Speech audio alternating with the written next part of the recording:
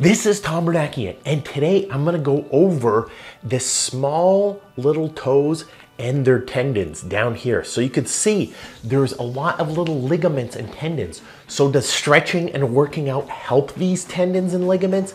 The answer is sometimes it does, but other times people are wasting money and time. And it makes me feel bad for you because I know you're working hard. So we're gonna go over what's actually proven and what actually works. And we're starting right now. So hammer toes are the bending right here of your little toes. This has three types. There's mallet toes, which is the tip of the toe. There's claw toes, which is both joints in the toe. And then there's hammer toes, which is just the proximal interphalangeal joints. For our purposes, they're all the same. They cause corns, they cause calluses, they cause rubbing between your toes. This is a progressive deformity. This means when you're younger and it's starting out, it's a soft toe that you can straighten. So these little stretchable devices can help. But as you get older, arthritis starts to happen between your joints.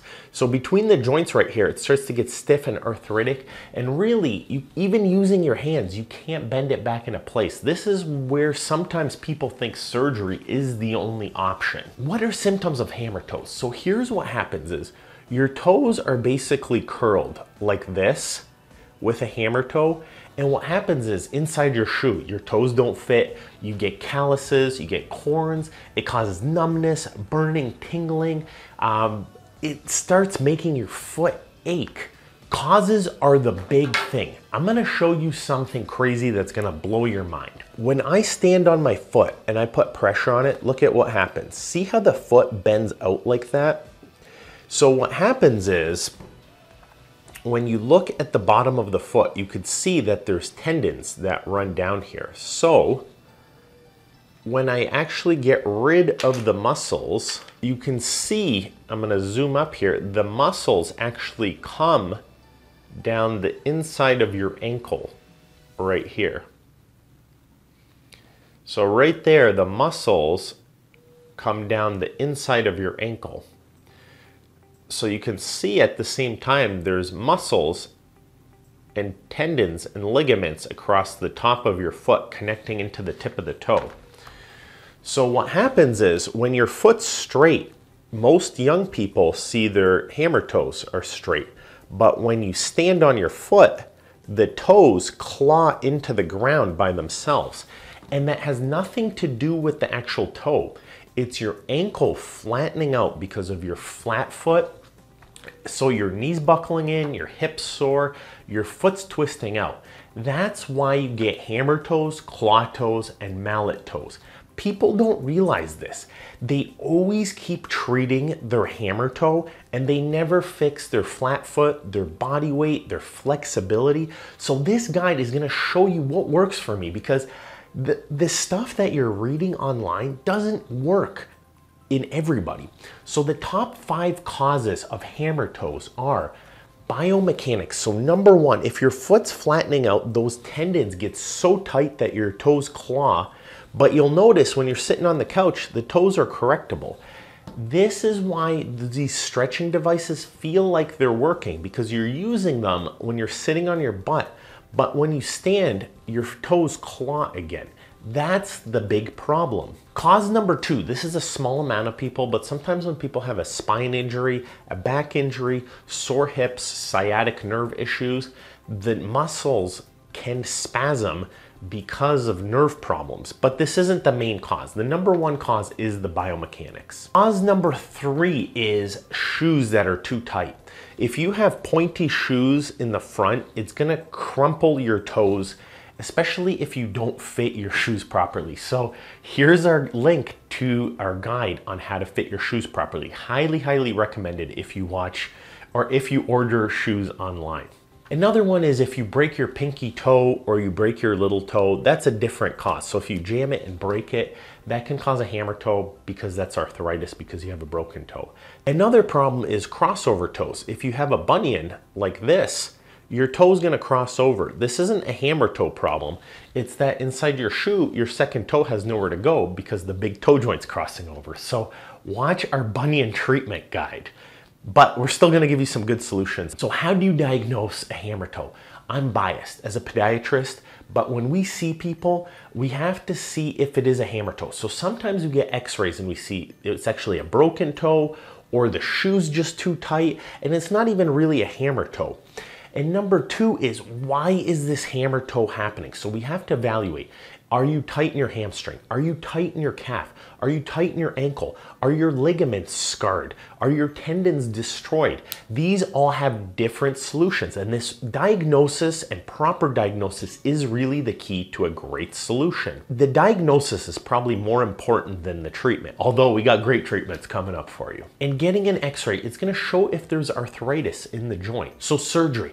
We do a lot of surgery on hammer toes, but the more I've done these, the less I want to do them because the solutions are really the overall biomechanics and the real cause. Surgeries are basically you can put a pin in it or small little pins that don't stick out of your toe while you heal. This is called a fusion of the joint. That basically guarantees a stiff joint for the rest of your life.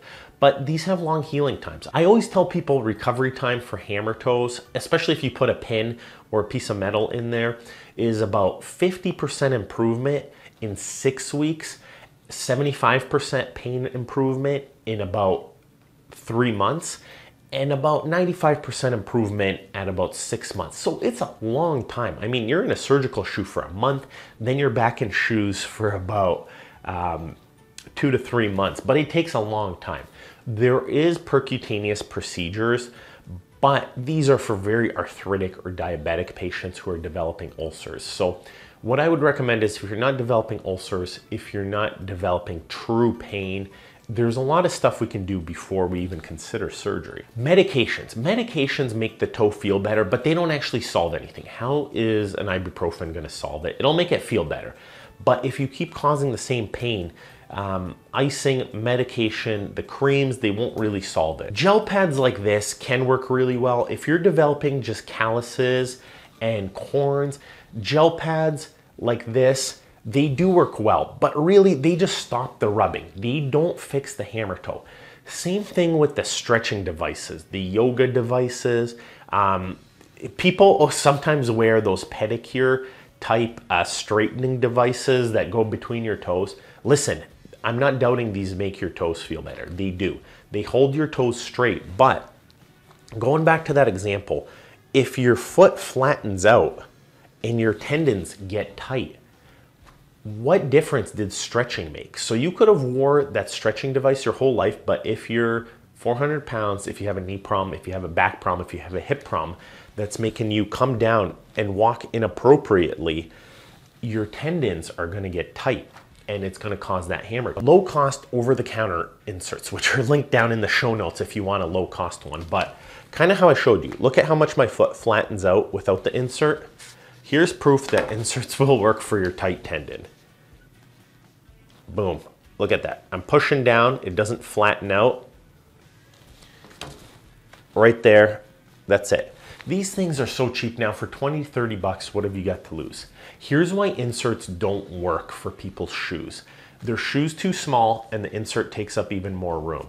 So what I would recommend is make sure your shoe's big enough to hold an insert. Sometimes you have to go up a size to a full size. Number two is, so you can see right here, I have a nice custom insert. And what happens is I put that into my shoe and then, let me show you this. Mesh in the front, mesh on the side. So what happens is with bent toes, when I'm pushing on the toes right there, a properly fitted shoe should have mesh in all the right areas.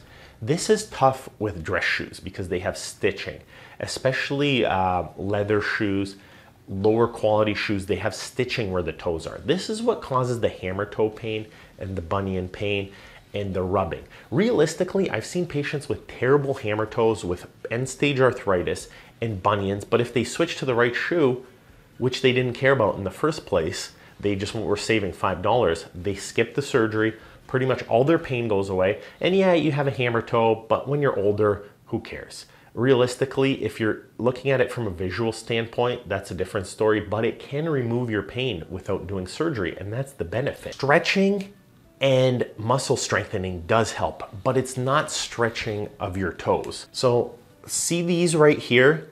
What people don't realize is that these muscles are actually up in your calf. So you could see the tendons running through your ankle and up into your calf. So stretching your toes doesn't actually do anything. Strengthening your toes doesn't actually do anything. The trick is to stretch your calf muscle, your ankle, your knee, your hamstring, so that when you walk, your foot doesn't flatten out to the side. So if you move straight up and down like this, see how that perfectly moves up rather than doing that? That's what keeps your tendons from tightening and curling. So this is how you skip surgery. This is how massage and stretching actually help you. It loosens up your calf muscle, your hamstring muscles, your feet. Don't get me wrong. The stretching devices make your feet feel better because they massage the site of pain, but it doesn't actually prevent future deformity.